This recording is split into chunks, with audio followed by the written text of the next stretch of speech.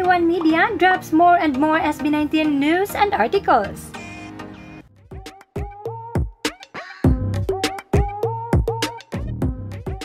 It looks like the Taiwan media can't get enough of SB19 as they are dropping more and more news articles about the group. They even featured SB19 on a printed newspaper. At hindi lang yan dahil ibinida din ang SB19 sa Taiwan's Cool magazine. Hello, Cool magazine! We're SB19! Whining! The said magazine even describes Gento as a billion-dollar song and recognizes SB19 as P-pop king. It says, known as the kings of P-pop and the global popularity of Gento, the members feel very lucky to have so many fans 18 supporting them. And here are more SB19 articles from Taiwanese media.